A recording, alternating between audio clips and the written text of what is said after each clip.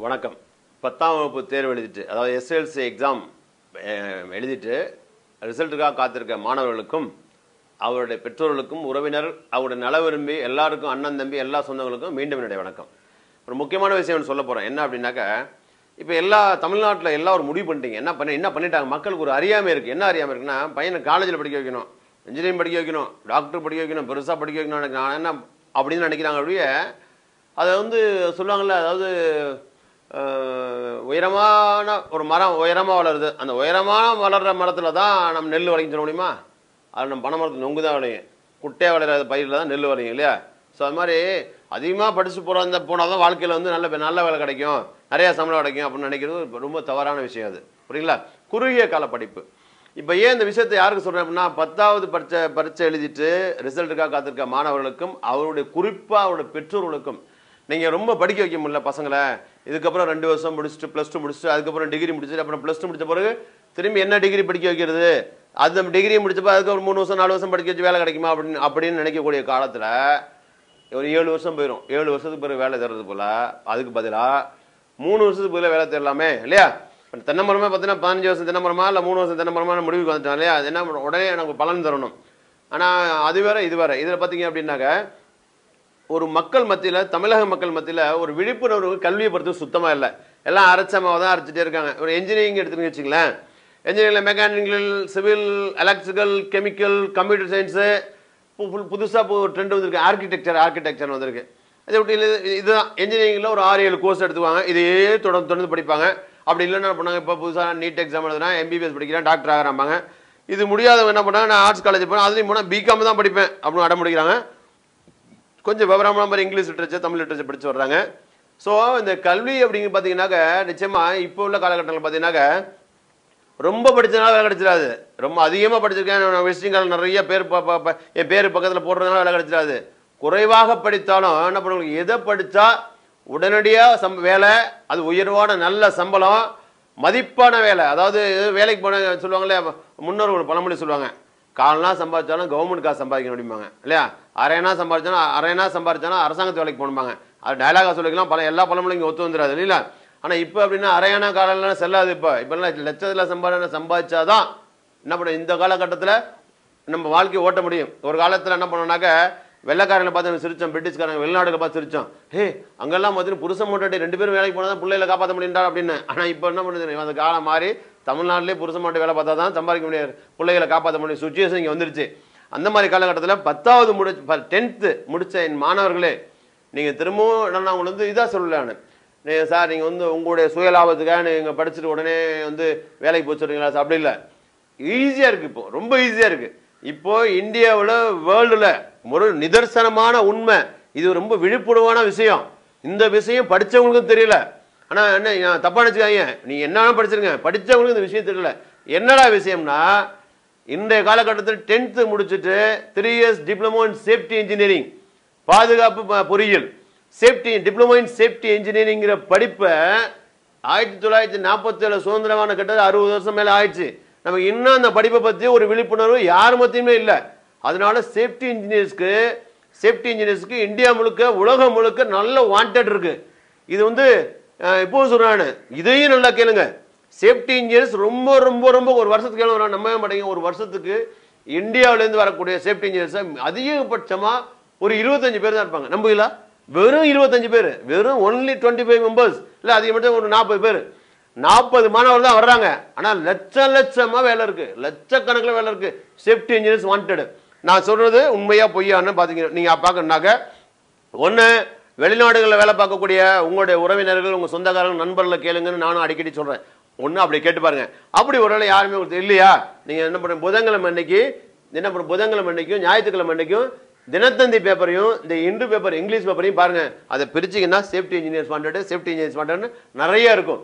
அதனால 10th முடிச்ச, குறிப்பாக 10th முடிச்ச மாணவர்கள் மத்தியில் இந்த விழிப்புணர்வு இல்லை.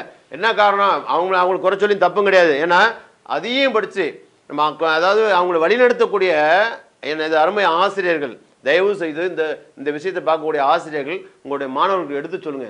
ஏன்னா ரொம்ப ஏழ்மைப்பட்ட கூட ஸ்டூடெண்ட்ஸாக இருப்பான், படிச்சு தான் வாழ்க்கையை முன்னேற்றணும், படிச்சு தான் லைஃப்ல செட்டில் ஆகணும் அப்படின்னு உள்ள மாணவர்களுக்கு பாவம் தயவு செய்து நீங்கள் எதையாவது படிக்க சொல்லி அவனோட டயத்தை வேஸ்ட் பண்ணிடாமல் நீங்கள் வந்து கைடன்ஸ் பண்ணுங்கள், வழிகாட்டுங்க. ஏன்னா மாதா பிதாவுக்கு பிறகு ஒரு பையனுக்கு வழிகாட்டக்கூடியது ஆசிரியர் ஆகிய நாம தான். அவனுக்கு வழிகாட்டுங்க.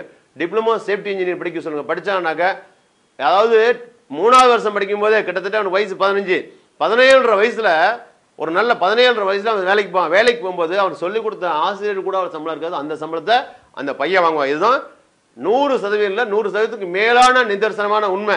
தயவுசெய்து இந்த நிகழ்ச்சியை பார்க்கக்கூடிய, என் பேட்டியை பார்க்கக்கூடிய, இந்த விழிப்புணர்வு பார்க்கக்கூடிய ஆசிரியர்கள், பெற்றோர்கள் உங்கள் பையனுக்கு எடுத்து சொல்லுங்க. ஏன்னா உங்கள் பையனோட வயசு 10வது முடிக்கும் 15 வயசு இல்லையா? நமக்கே தெரியலன்னு சொல்ற போது 15 வயசு பையனுக்கு இதை பற்றி தெரியறதுக்கு வாய்ப்பே கிடையாது. நல்லா பார்த்துங்க. லட்சமான வேலை இருக்கும்போது இந்தியாவிலேயே இன்னொரு முக்கியமான விஷயம், சேஃப்டி இன்ஜினியர்ஸ் படித்தவங்களுக்கு இந்தியாவிலேயே வெளிநாட்டு ஃபாரின் சம்பளம். இதுதான் உண்மை. அதாவது அதை தாண்டி பார்த்தீங்கன்னா இது காமனான சப்ஜெக்ட், இது ஒரு பொதுவான subject. Safety engineering, diploma in safety engineering அப்படி சொன்னால் இது ஒரு பொதுவான சப்ஜெக்ட். இது படித்தா எந்த துறைக்கு வேலைக்கு போகலாம்? எல்லா துறைக்கும் வேலைக்கு போகலாம். ரயில்வேக்கு போகலாம், ஏர்போர்ட்டுக்கு போகலாம், வேற எங்கே போகலாம்? Any tyre company, sugar factory போகலாம், ஹைவே ரோடு ஹைவே போகலாம், கவர்மெண்ட்டில் ஜாப், கவர்மெண்ட்டில் எத்தனை ஜாப் இருக்கோ பேங்க்குக்கு போகலாம், 5 ஸ்டார் ஹோட்டல் போகலாம், காலேஜுக்கு போகலாம், ஸ்கூலுக்கு போகலாம், கவர்மெண்ட் ஸ்கூல் எல்லா இடத்துலையும் வேலை இருக்குது. இது தாண்டி ப்ரைவேட் ஜாப் போகலாம், இந்தியாவில் வேலைக்கு போகலாம், ஃபாரின்ல வேலைக்கு போகலாம், எல்லா இடத்துலையும் வேலைக்கு போகலாம். ஆனால் என்ன அப்படின்னாக்கா ரொம்ப வாண்டட். இதை பற்றி நிறைய நான் சொல்லிகிட்டே இருக்கலாம். நான் சொன்னே திரும்ப சொல்கிற மாதிரி இருக்கும். தயவு செய்து 10th முடித்த மாணவர்கள் 3 வருஷம் படிச்சுட்டு இந்த உலகத்தில் உங்களுக்கு இந்த டிப்ளமோ இன் சேஃப்டி இன்ஜினியரிங் முடிச்சிட்டிங்கன்னா உங்களுக்கு மந்திரி சிபாரிசு தேவையில்லை, யார் சிபாரிசு தேவையில்லை, கவர்மெண்ட் ஆஃபீஸர் சிபாரிசு தேவையில்லை. உங்களுக்கு ஃப்ரீ விசாவில் உயர்வான சம்பளத்தில் நீ ஒரு சேஃப்டி இன்ஜினியரிங் அப்படின்னு சொல்லக்கூடிய பதவி கிடைக்கும். இதையெல்லாம் விட எங்கே போய் ஒர்க் பண்ண போகிறீங்களோ அங்களுக்கு உங்களுக்கு கிடைக்கிற மரியாதையே ஒரு அலாதி தான், மரியாதை தனி தான் அப்படிங்கிறது நல்லா தயவுசெய்து நிகழ்ச்சி பார்க்குறவங்க. நான் திரும்ப சொல்கிறேன், இது வந்து அன்றாட செய்தித்தாள் ஒரு செய்தி கிடையாது. நீங்கள் அங்கே விபத்து, அங்கே கொள்ளையடிச்சா அந்த மாதிரி செய்தி கிடையாது. இது 10ஆம் வகுப்பு முடித்த மாணவர்களுக்கு அவங்களுக்கான விழிப்புணர்வு. எதற்காக இந்த விழிப்புணர்வு அப்படின்னா, நீண்ட காலமே படித்து போய் கடைசியில் போய் என்ன பண்ணுறது முழிக்காம இப்போவே என்ன சொல்கிறேன், ஜெயிக்கிறதுக்கான வழியை சொல்கிறேன். இதுதான் ஜெயிக்கிறதுக்கு அருமையான வழி. எப்படி ஜெயிக்கலாம் அப்படின்னாக்க இதில் படித்து வர மாணவர்கள் ரொம்ப குறைவு. ஏன்னா இந்த வேலைக்கான சேஃப்டி இன்ஜினியருக்கு வாண்டட் இருக்கக்கூடிய வேலை வாய்ப்புகள் லட்சம். ஆனால் படிக்கிறது வெறும் 1000 கூட கிடையாது, வெறும் 100 கூட கிடையாது. அப்படி அப்போ அதை பற்றி நான் சொல்லவே தேவையில்லை எப்படி வேலை கிடைக்கணும் இல்லையா? உலகம் முழுக்க பறந்து வேலை இருக்கு. 10th முடிச்சு டிப்ளமோ எல்லாம் படிக்கிறாங்க. என்ன படிக்கிறாங்க? Diploma electrical, diploma automobile, diploma mechanical, diploma civil, diploma chemical, இப்படி இந்த மாதிரி டிப்ளமோ படிக்கிறாங்க. இந்த மாதிரி கோர்ஸ்லாம் படிச்சீங்கன்னாக்க எதில் நீங்கள் டிப்ளமோ பண்ணீங்களோ, சப்போஸ் டிப்ளமோ ஆட்டோமொபைல் பண்ணிட்டீங்கன்னு வச்சுக்கலாம், நீங்கள் ஒன்லி என்ன பண்ணலாம், நம்ம ஊருக்குள்ள எங்கெல்லாம் கார் கம்பெனி இருக்கோ அந்த கார் கம்பெனியில் போய் இல்லை ஷோரூமில் போய் மெக்கானிக் ஷாப்பில் ஒர்க் ஷாப்பில் மட்டும் தான் ஒர்க் பண்ண முடியும் இல்லையா? டிப்ளமோ கெமிக்கல் படிச்சவங்க என்ன பண்ணுவீங்க? ஏதாவது ஒரு இண்டஸ்ட்ரி கெமிக்கல் ரசாயன உற்பத்தி பண்ணும், அந்த உற்பத்தி பண்ணுற கெமிக்கல் கம்பெனியில் போய் வேலை பார்க்கலாம் இல்லையா? ஸோ டிப்ளமோ சிவில் படித்தா என்ன பண்ணலாம்? அந்த சிவில் கண்டக்டர், அந்த பில்டிங் சம்மந்தமாக அந்த மாதிரி வேலை தான் வேலை பார்க்கலாம். ஆனால் டிப்ளமோ சேஃப்டி இன்ஜினியரிங் படிச்சீங்கன்னாக்க உங்களுக்கு என்ன, உங்களுக்கு குறிப்பிட்ட வேலை கிடையாது. நீங்கள் எதில் வேணால் வேலை பார்க்கலாம். இதுதான் உண்மை. பாக்கி எந்த டிப்ளமோ படித்தாலும், பாலிடெக்னிக்கில் இருக்கக்கூடிய எந்த டிப்ளமோ படித்தாலும் படித்த அந்த ஒரு டிபார்ட்மெண்ட்டில் மட்டும்தான் வேலை. அது கிடைச்சா குதிரை கொம்பு வேலை. ஆனால் அதை தாண்டி பார்த்தீங்கன்னாக்கா அப்படியே நீங்கள் முடிச்சுட்டு போனால் கூட ஆட்டோமொபைலில் வந்து டிப்ளமோ முடிச்சு போனதுக்கு எவ்வளோ சம்பளம் தெரியும்? அதிகபட்சம் 10,000 ரூபாய். நீங்கள் எந்த டிப்ளமோ படித்தாலும் அதிகபட்சம் உங்களுக்கு சம்பளம் 10,000 ரூபாய் தான். இதுதானே உண்மை. உண்மையாக போய் அவங்க படித்தவங்கள்ட்ட போய் கேளுங்க. யாரெல்லாம் டிப்ளமோ முடிச்சு வேலை பார்க்குறாங்க அவங்ககிட்ட கேளுங்க. அவங்க சொல்லுவாங்க எந்த பிஇக்கே எவ்வளோ சம்பளம். அதனால் டிப்ளமோவில் நீங்கள் எந்த கோர்ஸ் படிச்சு போனாலும் உங்களுக்கு அதிகபட்ச சம்பளம் 10,000 ரூபாய். ஆனால் டிப்ளமோ சேஃப்டி இன்ஜினியரிங் படிச்சுனாக்க உங்களுக்கு குறைந்தபட்ச சம்பளமே 50,000 ரூபாய். இதுதான் உண்மை. என்ன தெரியுமா முக்கியமான விஷயம், இந்த டிப்ளமோ சேஃப்டி இன்ஜினியரிங் வந்து தமிழ்நாட்டில் இருக்கக்கூடிய, இந்தியாவில் இருக்கக்கூடிய எல்லா பாலிடெக்னிக்கும் படிக்க முடியாது. அதான் இதில் சிறப்பம்சம் என்னன்னா, நீங்கள் எந்த டிப்ளமோ வந்தாலும் உங்கள் ஊர் பக்கத்தில் உள்ள பாலிடெக்னிக் படிச்சுக்கலாம். ஆனால் டிப்ளமோ சேஃப்டி இன்ஜினியரிங் படிக்கணும்னா நீங்கள் படிக்க 2 இடம் தான் இருக்குது. ஒன்று பார்த்தீங்கன்னா புதுக்கோட்டை, திருச்சியிலேருந்து புதுக்கோட்டை போகிற வழியில் புதுக்கோட்டையில் இருக்கக்கூடிய IIPHS college of fire and safety management அங்கே இருக்குது. அதே IIPHS college of safety management Chennai விருகம்பாக்கத்தில் இருக்குது. சென்னை விருகம்பாக்கம். இந்த 2 இடங்கள்ல நீங்கள் என்ன பண்ணலாம், டிப்ளமோ இன் சேஃப்டி இன்ஜினியரிங் படிச்சுக்கலாம். நான் இதுக்காக சொல்ல, நீங்கள் என்ன விசாரிச்சீங்க, நீங்கள் உங்கள் ஊர் பக்கத்தில் பாலிடெக்னிக் இருக்கும், அந்த பாலிடெக்னிக்கில் போய் சார் டிப்ளமோ சேஃப்டி இருக்கான்னு கேளுங்க. இருந்தால் நீங்கள் அங்கேயே சேர்ந்துங்க. உங்கள் ஊர் பக்கத்தில் நீங்கள் இந்த காலேஜ் நான் வந்து எங்கே இருக்குன்னு சொல்லிட்டேன், நீங்கள் இதை தாண்டி ஏதாவது தேடினீங்கன்னா, இது மீறி எங்கேயாவது தேடினீங்கன்னா உங்கள் ஊர் பக்கத்தில் ஏதாவது பாலிடெக்னிக் இருந்தால் பக்கத்தில் அங்கே போய் சார் டிப்ளமோ சேஃப்டி இன்ஜினியரிங் இருக்கான்னு கேளுங்க. இருந்தால் நீங்கள் அங்கேயே சேர்ந்துங்க. இல்லைன்னா நான் சொன்னக்கூடிய IIPHS, ஏன்னா அவங்க தான் ஃபர்ஸ்ட் இந்தியாவில் இல்லை வேர்ல்டுலேயே உலகத்திலேயே முதலாக சேஃப்டிக்காக ஒரு டிப்ளமோவை 3 இயர்ஸ் டிப்ளமோவை உருவாக்குனவங்க இந்த IIPHS. அவங்க தான் ஃபர்ஸ்ட், அவங்க தான் ஃபவுண்டர். அந்த கல்லூரி தமிழ்நாடு மத்திய பகுதி தமிழ்நாடு சென்டர் பாயிண்ட் திருச்சியிலேருந்து புதுக்கோட்டை போறதுல இருக்கு. அடுத்தபடி தமிழ்நாடு தலைநகர் சென்னை விருகம்பாக்கத்தில் இருக்கு. அதை பயன்படுத்துங்க. ஒரு வருஷத்துக்கு மொத்தம் 60 + 60 120 சீட் தான். 120 சீட் தான். எந்த என்ட்ரன்ஸ் கிடையாது. ஆவரேஜ் மார்க் பாஸ் பண்ணியிருந்தா கூட என்ன பண்ணலாம், பார்டர் மார்க் பாஸ் பண்ணியிருந்தா கூட இந்த டிப்ளமோ சேஃப்டி இன்ஜினியர் படிக்கலாம். பட் வருஷத்துக்கான ஃபீஸ் மற்ற டீட்டெயில்ஸ்லாம் இதில் நீங்கள் பார்த்துங்க.